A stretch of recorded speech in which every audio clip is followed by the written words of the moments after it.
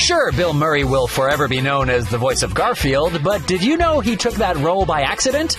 The legendary actor reveals via an Ask Me Anything on Reddit that when he was first delivered the Garfield script, he didn't read much before agreeing to star in the movie after he learned it was written by Joel Cohen. Trouble is, Murray thought it was penned by Joel Cohen, the writer of Fargo and The Big Lebowski, when it was really written by Joel Cohen with an H, who wrote Cheaper by the Dozen.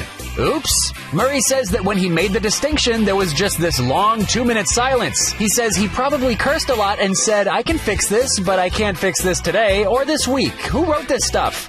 Murray isn't afraid to let the cat out of the bag.